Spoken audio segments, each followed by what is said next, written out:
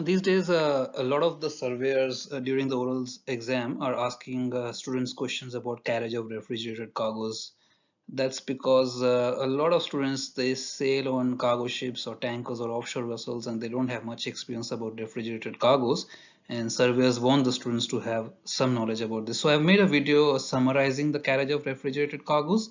So I hope this is useful for your learning and to answer questions in the oral examination. So for carriage of refrigerated cargoes, your ship must have insulated compartments provided. So insulation protects the cargo and allows the cooling of the cargoes and maintaining of temperatures of the cargo. So means of cooling for the cargo should also be provided, and the means are either provided through circulating the brine or by blowing cold air through the compartment, or by the use of both the methods. So that is one. So the if the compartment is insulated and the cold air is circulated, then the temperature of the cargo is easier to maintain the temperature of the cargo as well as the temperature of the compartment, which helps to preserve the cargo at the right temperature. Refrigerated cargoes are mainly divided into three classes. The first one is the frozen cargoes. Now this class of cargo is carried in the rock hard frozen condition. Examples being beef, mutton, lamb, butter, fish. They comprise most of the shipments here. The temperature for this cargo ranges from about -8 degrees Celsius for beef, pork, butter, and to about -12 degrees Celsius for the carriage of fish. The second category of refrigerated cargoes are the chilled cargoes. Now, this class of cargoes is carried at a temperature of about 0 to -2 degrees Celsius.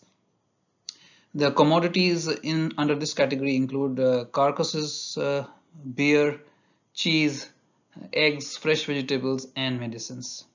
For this cargo, the necessity of maintaining a uniform temperature with chilled meat demands that all precautions are taken to ensure that recording thermometers are examined and tested before loading commences, because the thermometers are what are used to monitor the temperature of the compartment, and when monitoring the temperature becomes a very critical aspect of the carriage of the cargoes. And if the thermometers are not maintained, they are not working correctly, then the mariners will not be able to assess whether the temperature of the cargo is being maintained correctly or not. And if the cargo spoils, this is large quantities of cargoes, spoiling of which will provide a big complication for the carriers in terms of the claims from the shippers and the cargo owners. The introduction of about 10% by volume of CO2 can also enhance the carrying time of the chilled meat to about 30 days. So this is in addition to the cold circulation of air provided by the brine. Air-cooled cargoes is the third category of refrigerated cargoes, and under this category, fruits come under this category, where the carrying temperatures are in about positive or plus degrees of Celsius. There is no negative temperatures to be maintained for the fruits. And now, in the process of ripening, these commodities they give off CO2. So this type of cargo, because mostly it's fruits, when they start to ripen, they start to give off carbon dioxide or CO2. What happens with this is that this reduces the rate of respiration and consequently the ripening process. Hence, the carbon dioxide content must not be allowed to go beyond 3% by volume, and fresh air must be introduced into the compartment several times during the voyage. So this helps in the circulation of the air if it starts to get saturated with carbon dioxide. You cannot let carbon dioxide get saturated in that compartment, otherwise it will delay the ripening of the fruits. So now that we've talked about the three categories of the cargo, let's start talking about the cooling systems which are used. So the cooling in the refrigerated ships may be affected by circulating the cold brine. Like I said, this is one of the method, through pipes on the sides and deck head. And the pipes which are circulating this cold brine are called the brine grid pipes. Now each of these pipes have their own independent supply and return, which is direct to the evaporator and brine tank. So the brine tank, from the brine tank, individual pipes originate, and each of these pipes have their individual supply. And these pipes are circulating the cold brine, which helps to maintain the temperature of the compartment. Now the advantage in this system lies in the fact that should one grid become choked, so if some of the pipelines become choked and they are not working, then the temperature may be maintained by increasing the brine supply through the other grids. So maintenance is easier while maintaining the temperature of the compartment. So the other grids are supplied with more brine to help keep the temperature maintained. Now the other method of cooling system, like I told you before, is to blow the cold air through the compartment by means of the brine pipes as well. So these are called the batteries of brine pipes, or the collection or a group of brine pipes are known as brine nests. Now the air in the chambers is kept circulating by means of fans, with the extractor fans withdrawing the heated and moisture charged air, passing it through the brine batteries where it is cooled and dried, after which it is returned to the chamber by fans being conveyed ducts through the ducts led alongside the bulkheads and sides. So what the cooling air system, what it basically uses, if I can simply explain this to you, it uses the air in the compartment itself. It doesn't generate air of its own. It basically uses the compartment air and recirculates it. So it draws in the air which is there in the compartment, cools it, and then recirculates it. So that makes it cooling easier because it's using the recirculated air. It is not generating any air of its own. Alright, so and the fans are used, the exhaust fans or the extractor fans are used. So we don't say exhaust fans, we say extractor fans, because extractor fans can suck in the compartment air. That is the purpose of it, and then by cooling it, again recirculating it becomes easier. Alright, so I hope you got both the systems. In one there is a cold liquid, which is a cold brine, which is circulated. In the other, where in the other system they basically use the compartment air and then it helps to keep the compartment cooled. Now the system of cooling air can be used along with the brine grid system as well for frozen cargoes, or singly used in case of chilled and air cooled cargoes. Now you can have both the systems on the ship as well, and many of these ships have both the systems, especially the ships which are carrying the frozen cargoes, which have to be carried at minus temperatures and severe minus temperature. We are talking about -10, -12 degrees temperatures. In that, maybe just one system is not effective enough, so both the systems are there. When the carbonic acid contents of chamber air exceed the prescribed percentage for air-cooled cargo especially, some of the air is discharged into the atmosphere and replaced by fresh outside air, which is led to the coolers where it is dried and cooled before joining the circulating system. So again we come back to the cold air system, and in the cold air system, if there is because we are using the air of within the compartment, like I said before, especially with air-cooled cargoes, which are the fruits keep releasing the carbon dioxide. Now, if the carbon dioxide is kept releasing and it gets saturated in the compartment air, we cannot keep recirculating the air, because now that air is full of carbonic content or carbonic acid. So to keep the air content fresh, if the carbonic content becomes too much, then the air from the outside is sucked in and replaced with the air existing in the compartment. So a recirculation of air also takes place, fresh air, and that air which is sucked from the outside is also cooled before being circulated into the compartment. So where adjacent compartments contain cargoes, one of which is liable to taint or spoil than in the other, separate and distinct cooling and air circulating systems are necessary. So if two compartments carry cargo which one of which may get tainted with the other, then of course you will have separate distinct cooling air circulating systems for each compartment. Let's talk about preparation of holds for taking refrigerated cargoes. Now, when you're preparing holds, make sure that you check for the insulation. Like I said, insulation helps in maintaining the temperature. It helps maintaining the cold temperature that is created through the cooling systems. And if there is any deficiency, make sure that you correct it.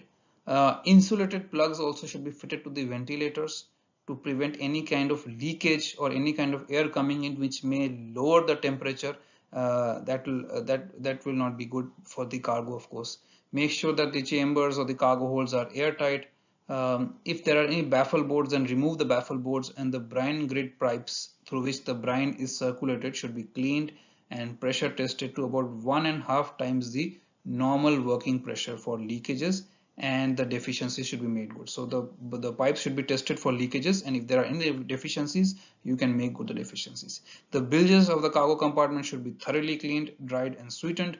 The compartment to be well ventilated and dried as well. Continuing with the preparation for holds or preparation of holds for taking refrigerated cargoes, all suctions, double bottom manhole covers, sounding pipes connections should be tested. The bilge inside the holes as well as insulated plugs over the manhole lids should be caulked to render them airtight. Alright. Refrigerating machinery must be inspected and repaired if not required, and must be presented for inspection by the Classification Society surveyor. The compartment should be thoroughly cleaned It should have no smell of previous cargo. All the damaged dunnage should be removed and the clean dunnage must be replaced in the compartment and pre-cooled before loading the cargo. The drains must be sealed with brine traps to prevent the possibility of warm air or taint odors arising from the bilges, because that will taint the cargo.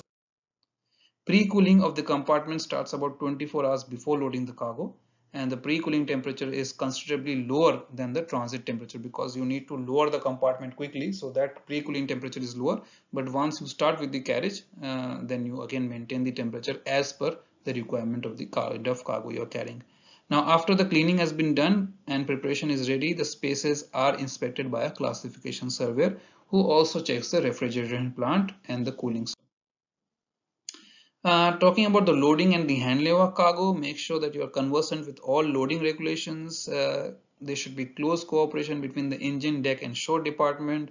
And the engine department, of course, for the maintenance of the refrigeration systems, and the shore department as well, because when you are loading cargo, you are all working as a team and you have to make sure that you get all the information available about the cargo from the shore department, for especially about the temperatures to be maintained during the voyage. Run and stop the blowers in time during breaks and cargo operations. Remove any kind of snow formation rather on the brine pipes without damaging the cargo. Ensure that channels between the cargoes are clear for the circulation of air. Ensure there is proper hygiene to be maintained by the people who are working in the compartment. Uh, Canvas nets can be used for the slinging of the meat. Trays should be used for crates of cheese, cases of butter, and cases of fruit.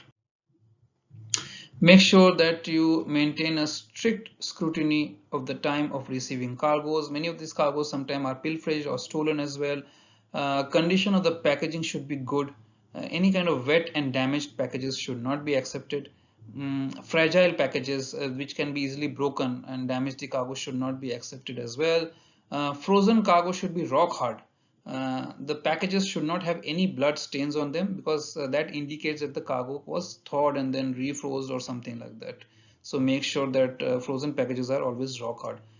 Check the temperature of the cargo at random, because of course there's a lot of cargo being loaded. You cannot load all the temperature, but every now and then randomly check the temperature of the cargo being loaded, so that you know that at the time of the loading the cargo was maintained at the right temperatures. Make sure that you check for any kind of mold growth which has fungus or mold growth which has not set in on the carcasses, and make sure that the fruits are not in an advanced state of ripeness, because during the voyage they will anyway go through the process of ripening, and if they become overripe and spoil or rot, they might not only spoil themselves but also spoil the surrounding fruits, and then the discharge port will not accept the cargo from you. Hooks and chains used for the hanging chilled carcasses must be sterilized and pre-cooled. Uh, Floor dunnage should be laid in line with the airflow. Generally speaking, frozen carcasses do not require any dunnage other than the ordinary floor dunnage. Cargo should be kept free of contact with brine pipes and installations by means of baffle boards, and sawdust may be used in some cases to provide insulation to decks. During the voyage, precautions to be maintained, maintenance of the plant to be carried out to provide correct temperatures. That is the main essence of carrying refrigerated cargoes, that you have to maintain them at the correct temperature. So of course, refrigeration plants, cooling systems, associated pipeline and equipment should be always maintained and checked. Must maintain the temperatures and log the temperatures at regular intervals. Make sure that correct concentration of carbon dioxide is maintained when carrying chilled meat stuff. Precautions against pilferage of cargo or stealing of cargo should be observed. Like I told you before, the refrigerated cargoes are often prone to being stolen, so make sure you observe precautions regarding that. And stability of the vessel when carrying chilled cargoes or chilled carcasses hung on the beams should be considered, as it may get influenced by it.